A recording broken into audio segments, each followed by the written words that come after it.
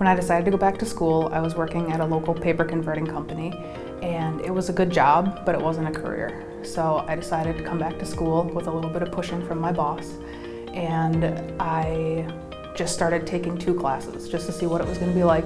I had no idea what I wanted to study. I just knew that there was something out there more than what I was doing. I started out in the occupational therapy program, and then I went into the automotive technology program, and then I didn't know and just took a lot of gen eds, and the tech gave me the opportunity to try all kinds of different things to figure out that what my true passion was electrical engineering.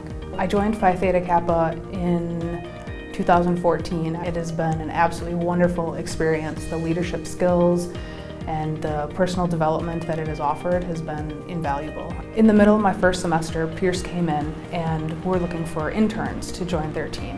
And I thought, I'm not ready for that. There's no way, I'm only a first semester student, but as the semester went on, I thought maybe that is what I should do. I should go see if that internship is going to be for me. So I called up and they were still taking applications. So I went in and I ended up getting the internship. And I learned a lot at that internship.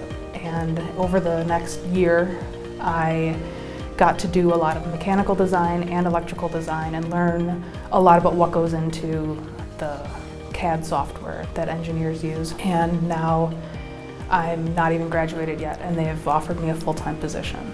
If I talk to somebody who's like, oh, I don't know, like, I get on them because obviously they've thought about it, and I want to tell them about my experience, and I want them to start. Because if they take 1 class or they take 5 classes, you get addicted to it, and then you got that list of classes you're going to take, and you start watching it get smaller and smaller, and you're closer and closer to that degree. That's the best feeling.